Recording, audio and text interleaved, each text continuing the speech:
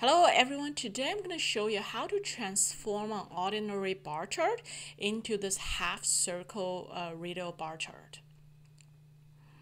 So in my last video, actually, I've shown you a similar kind of chart, which is how to transform a bar chart into this full circle radial bar chart.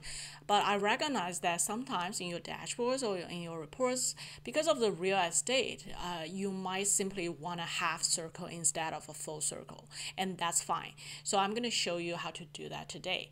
You don't have to watch the previous video to do this. I'm going to show everything starting from scratch, but you're welcome to if you need. Let's get started with the raw data. So here I have two simple tables for my business scenarios. I have 5 departments. I have their Q1 performance scorecards and Q2. And if I just do a simple bar chart, this is how it's going to look like.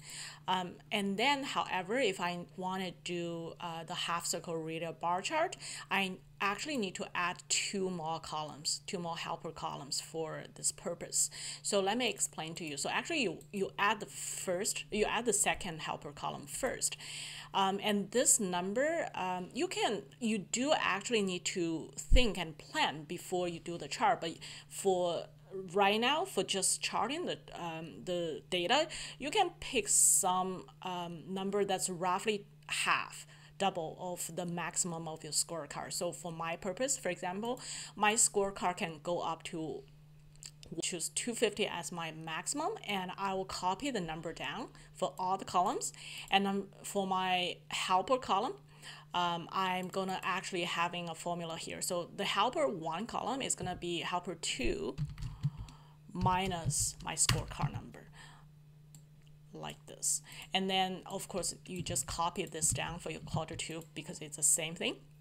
The best thing about this that once we chart the data, you can actually change the data here to make it dynamic and then adjust your chart to be the best visual that you want. Okay, so now we've built the 2 helper columns. Let's select all the data, go to insert different kind of donut chart. So go to pie, go to donut chart, and then you want the second option. I believe this type of chart is only available for Excel 2013 and above. So if you're using Excel 2010 or below, unfortunately, I think you cannot do this kind of chart. And then if you want to replicate this, you probably need to basically do a couple pie charts of different size and then just overlapping them for a similar kind of visual effect. However, for Excel 2013 and above, I believe you can do this. So this is how it looks like. And we actually wanted to shift a little bit to rotate, right? So the first thing that we do is to select some data, format your data series, and then on the right, make your angle of the first slice to be 270 degrees.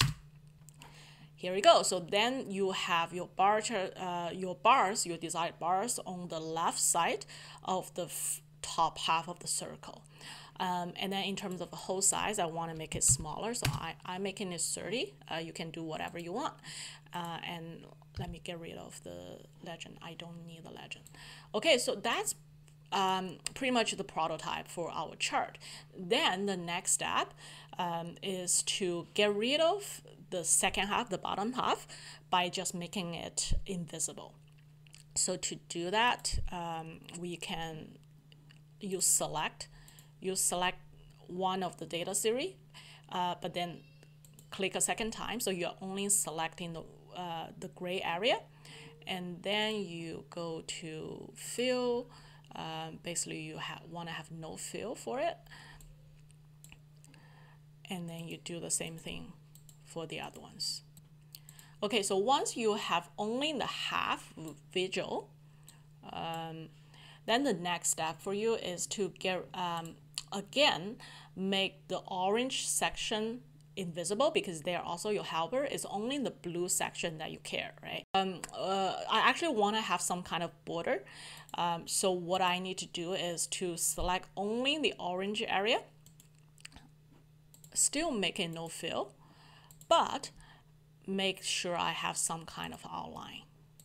and I want to have the outline to be gray, to be like really light gray. So that's what makes it slightly different from the bottom side of it. Okay, so now we have cleaned up the format for this part. So now we have all the borders, but then it's still showing as blank, so that we are basically highlighting the bars that we want to show. So then the next step for us is to add the data label to it. So to add data label, you go to chart element, add data label, and then show it. Okay, so here we have 3 parts of labeling. We don't want to show those 2, so we only want to show those. So let's just format them one by one. So for example, select this one and then make sure it's formatted as desired.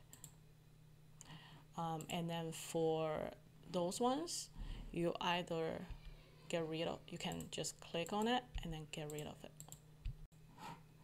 Okay, so now you can see I have formatted my labels. I have the bars that I want to show have the white label, and then for the ones that I don't want to show, I just hide them or get rid of them.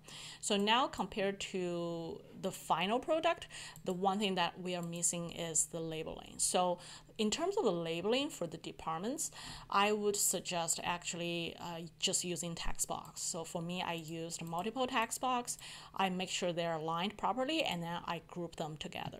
So I will just use that for my charting purpose.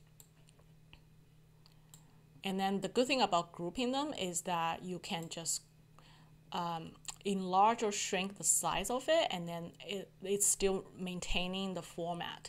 So for example, if I put it on here, I can easily see the first bar is sales operations, second bar is sales support, third is service sales, And then the best part about it is, again, it's dynamic. So let's say if my sales support score changes from 108 to 115, I change it here, and then the chart is automatically updated.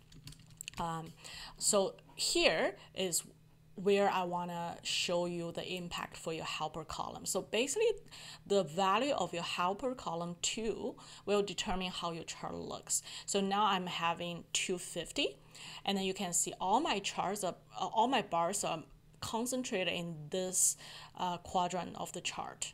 And that's what I want, because I was this way I'm able to show all the department names on the right hand side.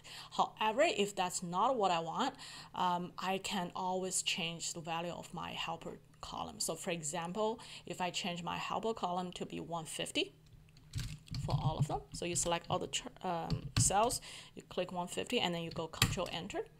It's all changed, and then you can see the shape of my chart is automatically changed.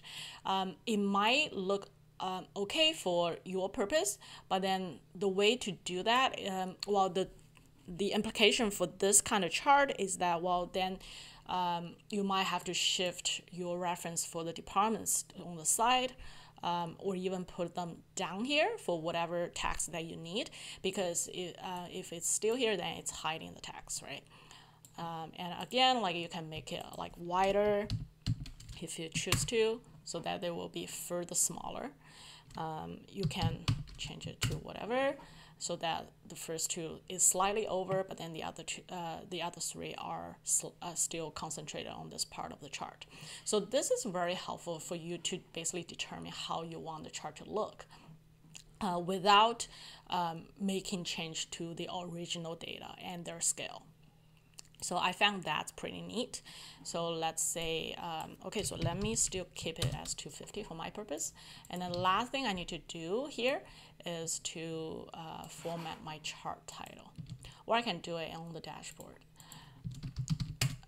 It's a personal preference one. So let me say it's Q1 performance scorecard.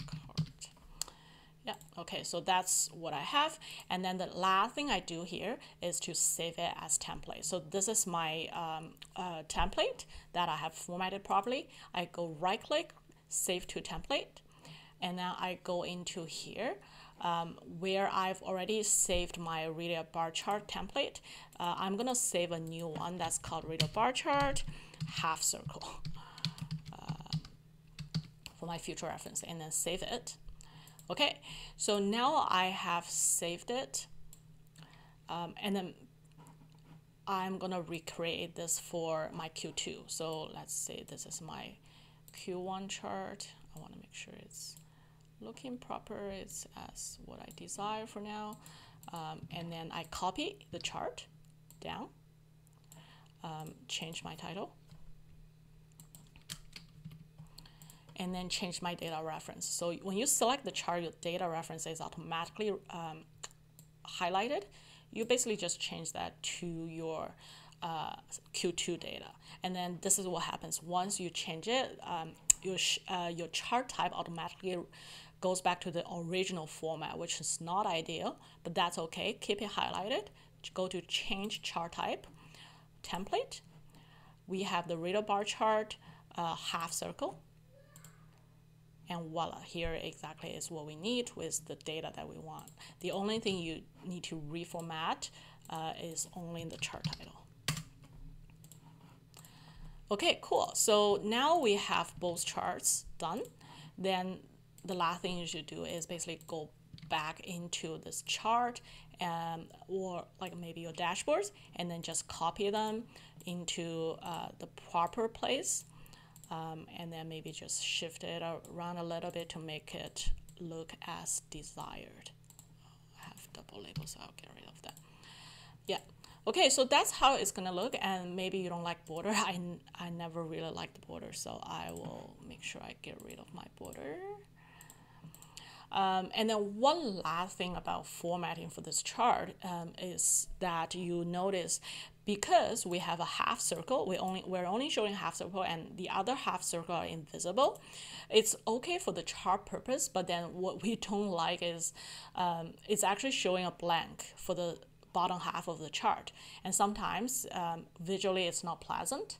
So an alternative way that you can do in Excel is actually insert a shape of the same color as your background, so that you basically have it not showing. Yeah, so basically it's like you just have the first half of the chart, and then you can do that for your Q2, have it hidden. And then when you move them